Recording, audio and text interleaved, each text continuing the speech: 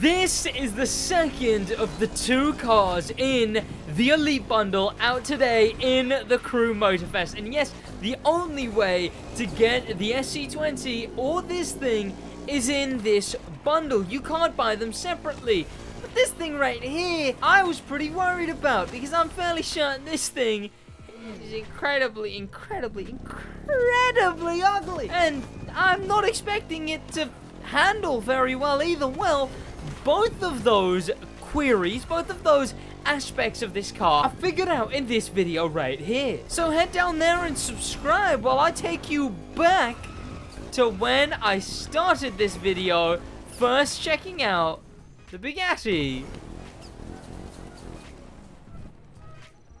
Atlantic Concept. Okay, right, where is the thing that I'm absolutely not looking forward to checking out? This thing, honestly, is probably already, just looks-wise, my least favorite hypercar in the entire game. Oh, it's red in the image there. Okay, so we already oh no, do I like it a bit more now that I'm actually looking at it in-game?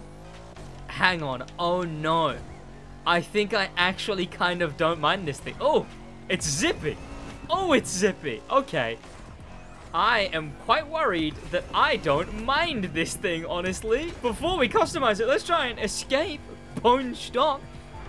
First person, it's a Bugatti. This is the most Bugatti interior I've ever seen. This could literally be in any other Bugatti. But I mean, come on. It's still the most goofiest. No, I can't actually end up liking this thing. I can't.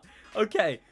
Customization. Is there going to be any? Because there wasn't on the SC20. If you didn't check out that video is also up on the channel right now. But is there any customization on the Bugatti Atlantic Concept? Well, we won't know. Color. Oh, we've got way more color than the SC. That's a good start. We can actually do any color we want. We have the two-tone colors. I wish we could customize these. I really wish we could customize these. But there is some nice one. That yellow and black is sticking out. Oh, the little Veyron color scheme. I see what you're doing, Bugatti. I see what you're doing. That one, I understand. Okay. Oh, we even got like we can La Voice Noir it. We can the Black Noir this thing. Then we got visual parts. Okay. I'm gonna say, okay, look, I'm not even gonna bother being optimistic. Rims and calipers. Oh, there's a third? Oh, we actually got secondary rims, which is nice. We got this, which, sure, I'm just gonna leave that as blue. It matches. And we got interior customization. Hang on a minute. This car is more customizable than the Lamborghini SC20. Oh, I like that we can make the steering wheel blue there. That's fun. Oh, whoa, that is a weird looking, okay, interior thing. There we go. The black definitely doesn't work for the rims on this color scheme, but I'm gonna stick with it just for the sake of, you know, it's not the stock. I want to go with something that isn't the stock. I mean, it looks nice on that, I will say. Oh, full solid color makes it look really nice, because then it just becomes a normal car. This is a Bugatti. This is like this is an ugly Bugatti.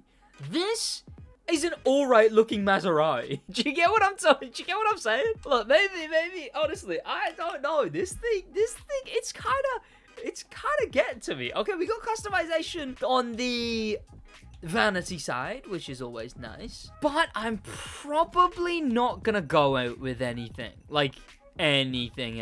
I mean, it just wouldn't make sense. I mean, we could go with that, I guess. It's dumb, but sure. I like the blue rims. Well, not the blue rims, the blue calipers, matching the interior.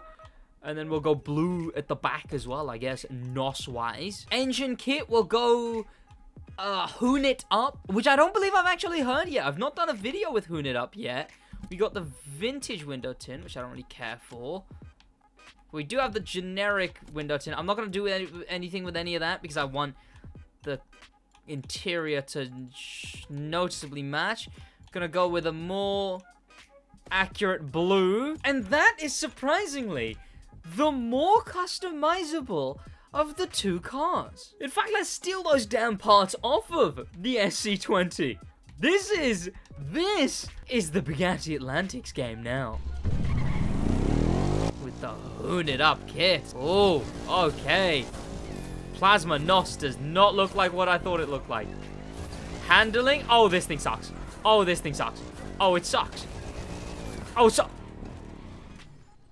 how hard did it want to snap back there on me? Vehicle, do you want to behave? Maybe? Okay, well, I was hoping for a more intense Grand Race section. Again, it's the final section, and that's the issue. I wanted a first section. In my SC20 video, I didn't have a first section. In this video, I didn't have a first section. I've only got a final section, and the issue here is I've been too good, so I'm in third, instead of being in any kind of pack to make it interesting like that. And I've been not good enough to not be first or second, and they're way far gone, so it's not an intense, you know, who's gonna make the mistake.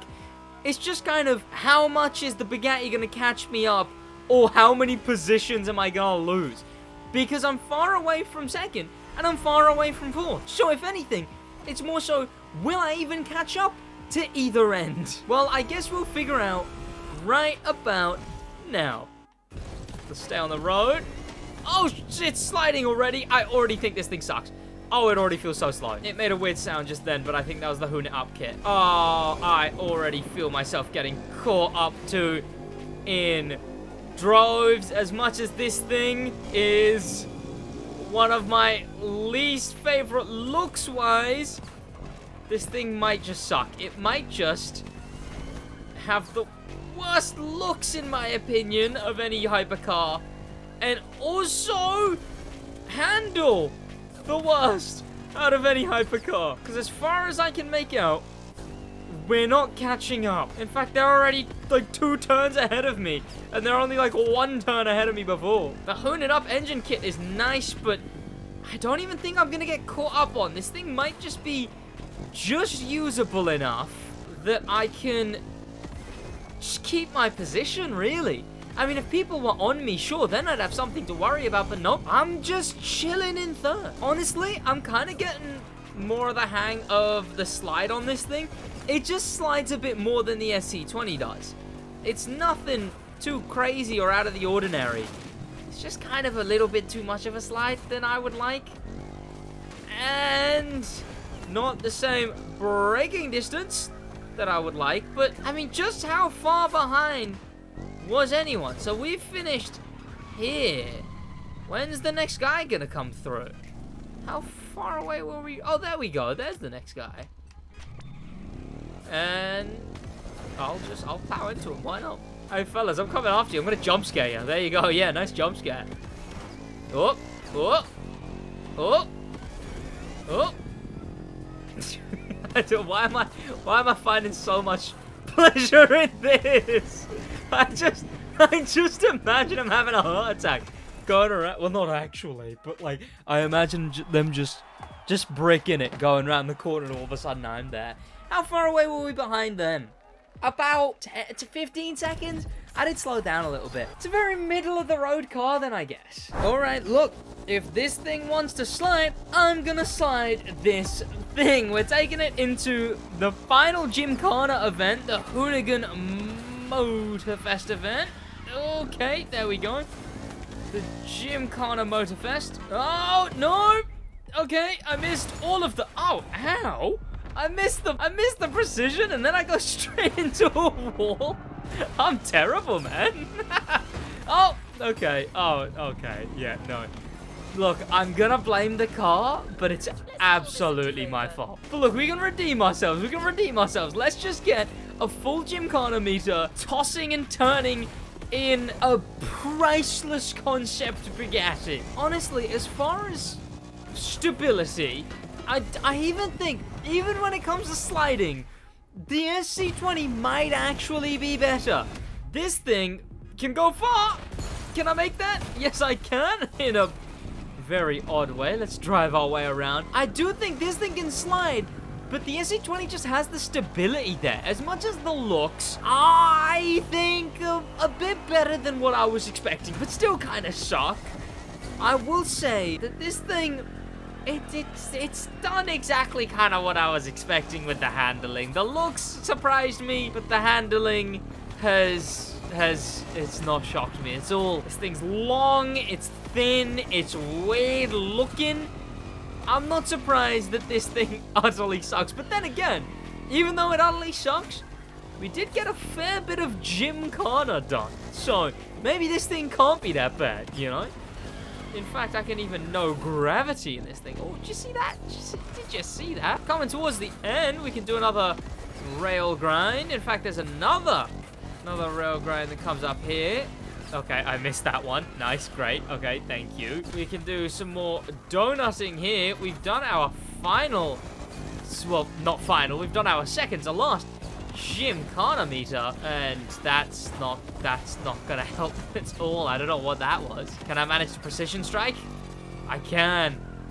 Can I drift around and get a bunch of precision strikes? No. Okay. No. Yep. 1, 2. No, this thing just doesn't drift tight enough. Oh, that was 2 at least. But there we go. That is the end of the event. There we go. This thing is essentially exactly what I just mentioned in that race. It surprised me as far as looks. The two-tone, the color changing, and the interior changing as well as a second rim option.